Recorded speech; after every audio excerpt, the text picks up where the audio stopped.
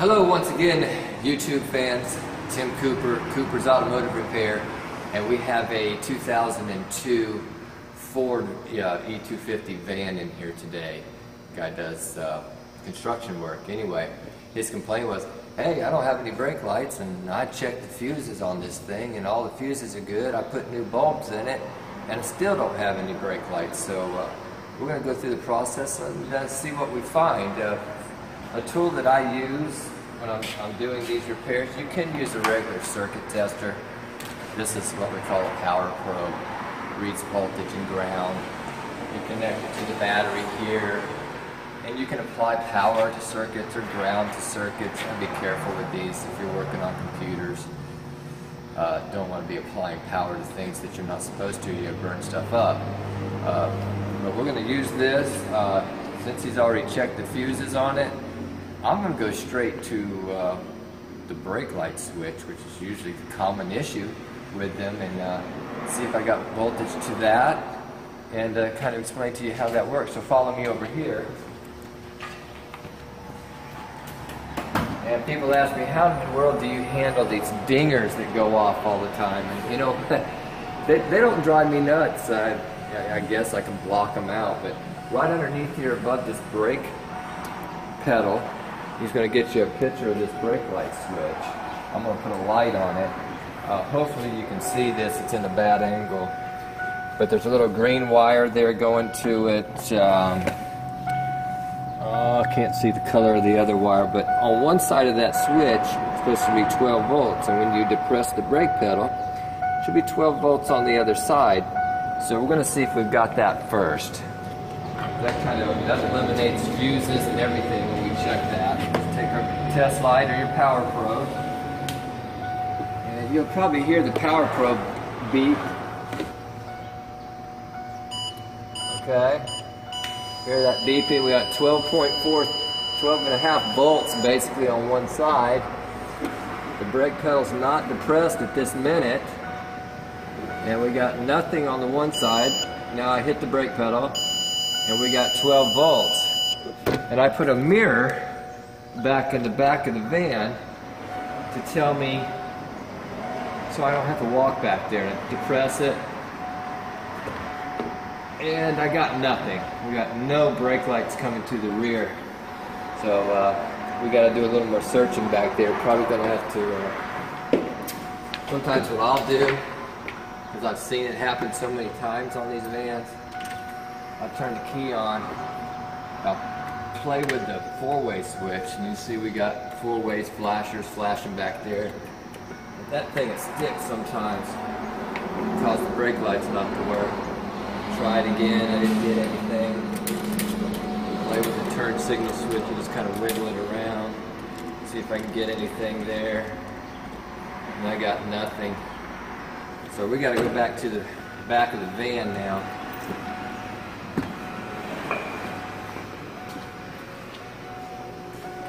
And that's a long van. I hope the power probe is going to reach. I'm going to take this, I'm going to take one side out here, the little torque bits here. Let me grab a tool. Okay, we're at the back of the van here, so I don't have to walk back and forth or have somebody help me.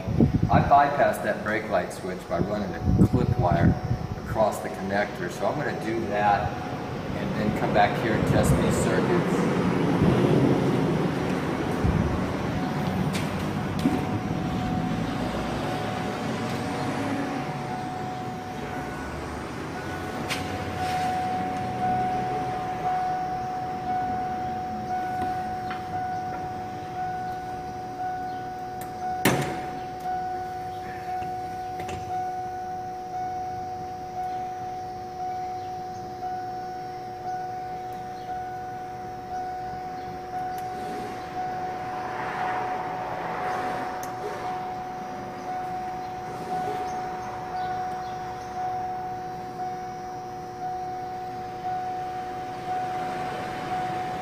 Brake light switch. Let's take this cover off. See what we got going on here.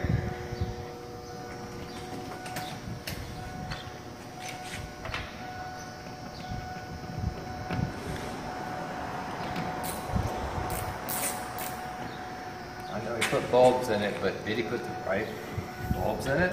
Maybe he put the wrong bulbs in it.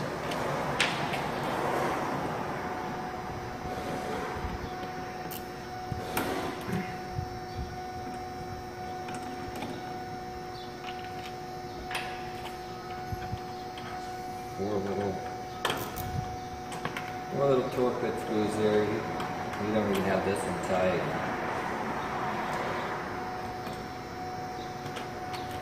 Alright, get those out. We're going to get this tail line out. There we go. So the brake light one's right there.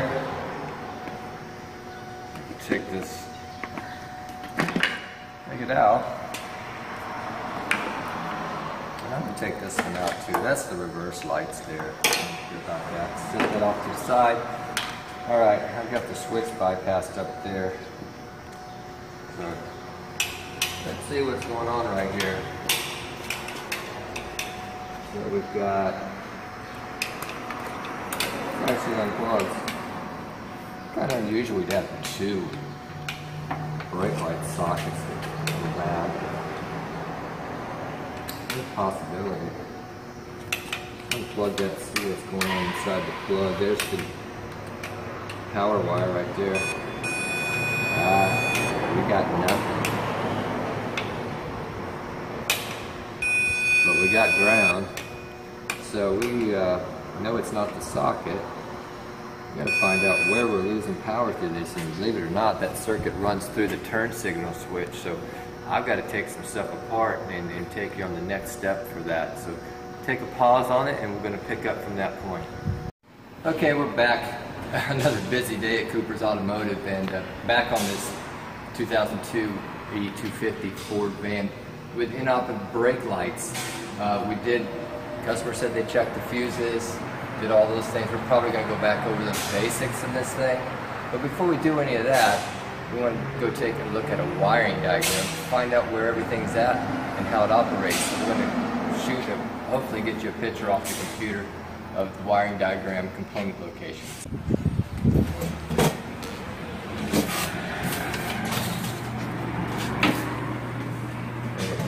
Okay, I pulled the wiring diagram up. This is a picture of it. Dave, so point at this with them. I'm gonna see if I got something to point out. I'll just get a little pin here. So we've got fuse number 7, a 10 amp fuse going to the turn. This is a turn signal switch. And fuse number 11, a 15 amp fuse, comes across, goes to our brake light pedal switch. We know we got power here. We've got this bypassed and all the leads coming out of it, so we know we got power here. I'm going to double check this fuse. Oh, we got a stoplight relay. This is something in common with this thing. So we want to see, it's in the underhood box. We want to go to this relay right here. I think would be the best thing. I'm writing on my computer. I'm going to go to this relay. We want to see that we got 12 volts here coming through the brake light switch on the light green wire here. We got a ground. We need to see 12 volts on pin circuit number 5 right there. So the underhood junction box. Let's go back to the vehicle. The under power distribution box is right here. Its cover snaps off here. Let's see. I'll use a power probe. Guys use test lights. You can do that. The relay. I am not sure which one it is. Let's see.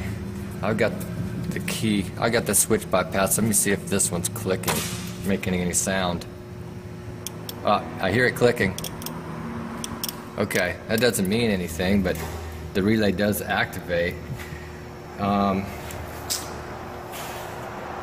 these relay boosters or adapters. Put that in there.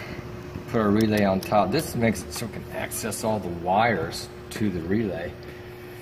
So we got pin number, I believe it's pin number 1. We got 12 volts right there. See if you can see that on the power probe. We're at 12.2 volts, so we got power there. Pin number 5 needed to be hot. It isn't. That's weird because the brake has power to it. It's on the same fuse. I'm going to power up pin number 5. When I do this, I'm going to have him take a shot at the brake lights just to see if they light up back there with everything bypassed. Wait a minute. 5 is right there. Okay. So let's power up pin number 5. Yeah, it's not hot. See if we get some brake lights. Ah, look at that. Look at that. Okay. So for some reason we don't have power coming from the fuse underneath the dash. So let's go underneath the dash and double check the fuse.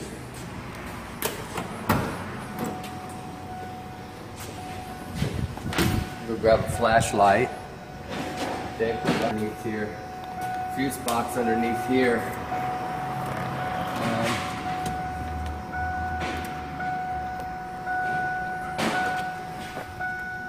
Got a couple clips, hold it in. Pull it out so I can see it. Then get my power probe again. Test that fuse circuit. It was fuse number 11 right there. And we're hot there. We're hot there. But we're getting to the brake light switch. Let's spin this thing around. Go to the back of it. It's that, okay, it's that green and red wires there. Let's make sure we got it coming out the back. Just gonna pierce them. We got it there.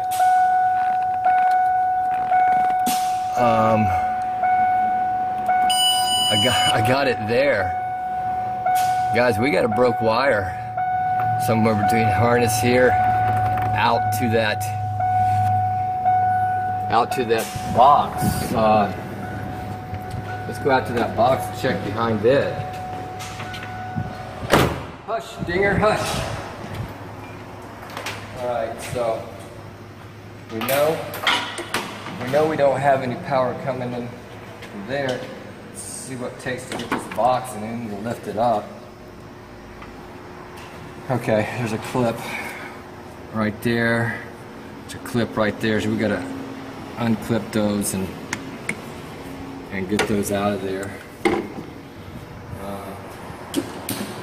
I'm just gonna use a hose clamp thing and see if I can't get this thing to lift.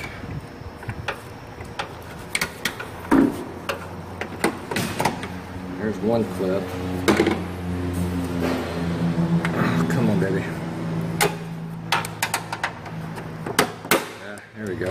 There we go. Okay. Actually, it's separated up. It's separated up on the top. That's cool. All right. Well, we're gonna have to get this reservoir out of the way. All right, let's get.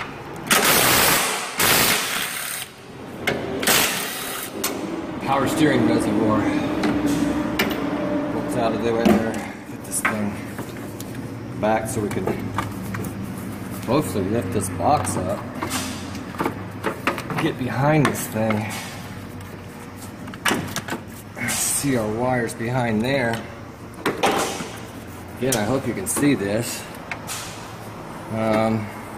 There's the relay.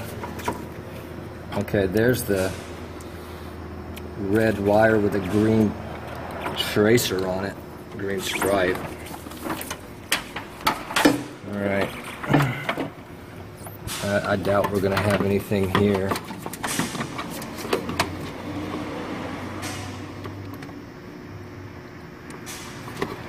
All right. You know what? Hang on just a second. Get a trusty little wire piercer here. Get that thing in there and connect it.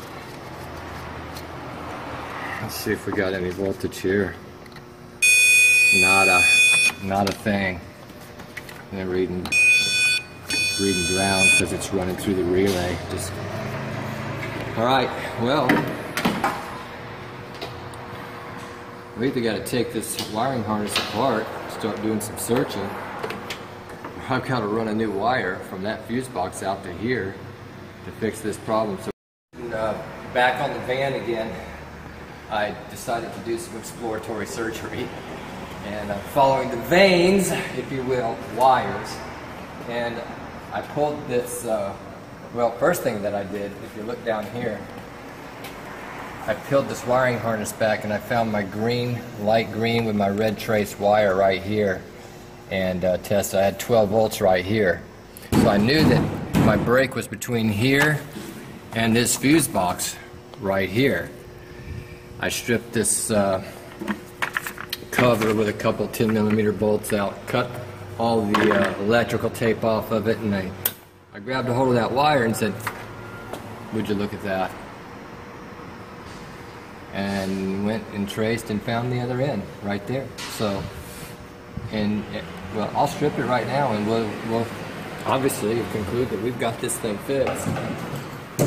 Sometimes, you know, should I have called the customer? Probably, yeah, but I'm hard-headed enough sometimes, well, all the time, that I want to fix it. I want to fix it right. It ain't always a matter of making money. It's a matter of feeling good that you did the right thing. So if you look back, the tail lights now, I got the brake light switch bypass right there. I'm connecting, disconnected that wire, connected that wire. There you are. So I'm gonna solder that wire back together. How a wire breaks up in a harness like that, man, I don't know. Fatigue over time or something pulls it. I don't get it. But we'll solder that together, heat shrink it up. I'll take a good look at the rest of the wires, electrical tape all that stuff up, put all of our pieces back together, and that's a wrap. 2002 Ford E250 van that you would think would be a simple brake light in-op repair, a blown fuse, or usually a stoplight switch, digging in all of that. I probably got 2 hours in this thing, but she's done.